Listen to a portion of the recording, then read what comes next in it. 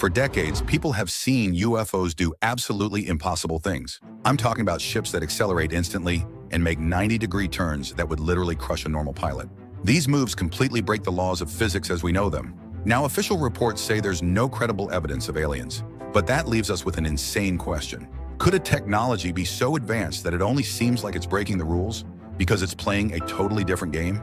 Over 100 years ago, Einstein had this crazy idea that space and time are one giant fabric. He predicted that massive events, like black holes smashing into each other, would create ripples in this fabric, and he called them gravitational waves. For 100 years, this was just a theory.